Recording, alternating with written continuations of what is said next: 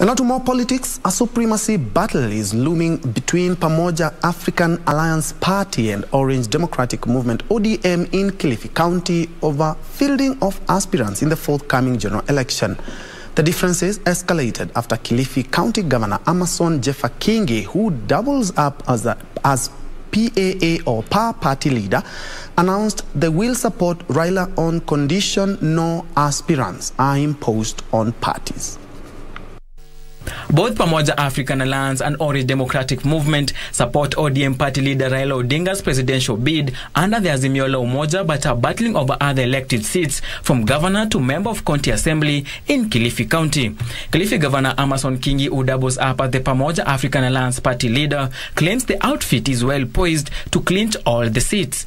Tuko na mkataba wa chama cha Jubilee, tumeangalia yale maswala yanatuhusu sote na mtazamo wetu wapa na Jubilee kiuchaguzi unaokuja sasa ni mmoja.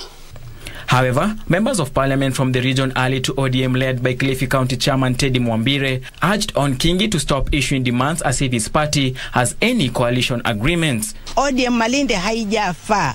Tumezungumza na tumepanga mikakati ya kutosha, vijana na kina mama tumeshikamana. Hapo ndipo watakapojua kwa hakika ODM iko alive Malindi, na ODM itapitisha kila kansela ama kila MCA katika kila ward.